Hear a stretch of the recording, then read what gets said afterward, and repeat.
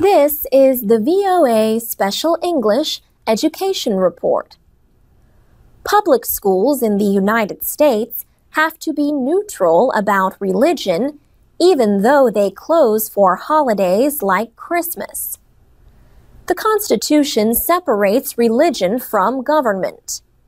Researcher Charles Haynes explains what it says. He says, Congress shall make no law respecting an establishment of religion or prohibiting the free exercise thereof.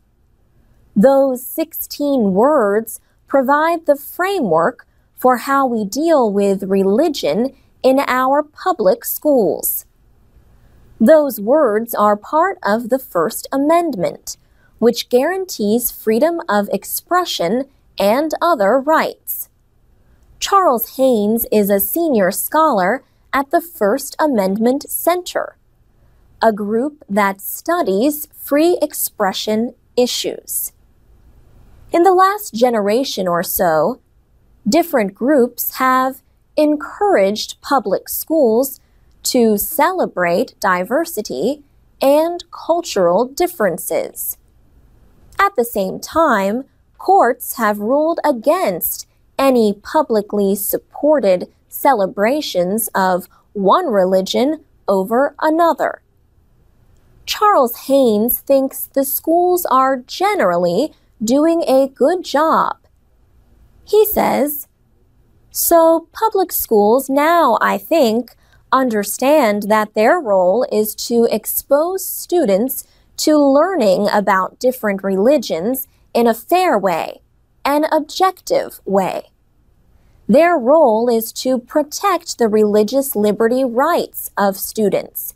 If they want to express their faith, they may do so. But school officials under the First Amendment may not take sides in religion. Holly Jones teaches 6-year-olds at a public school in Loudoun County, Virginia. Each December, she has her students make posters about their own celebrations at home and present them to the class. The posters are discussed and then shown on the walls at the school. Ms. Jones says, some students will do Hanukkah, some Kwanzaa, some Christmas. Some we've had in the past do the Chinese New Year.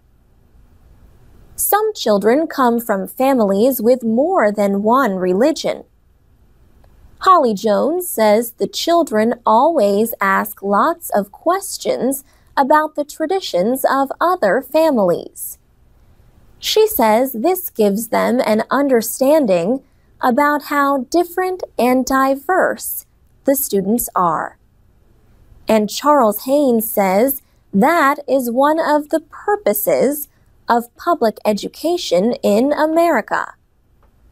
And that's the VOA Special English Education Report, written by Nancy Steinbach.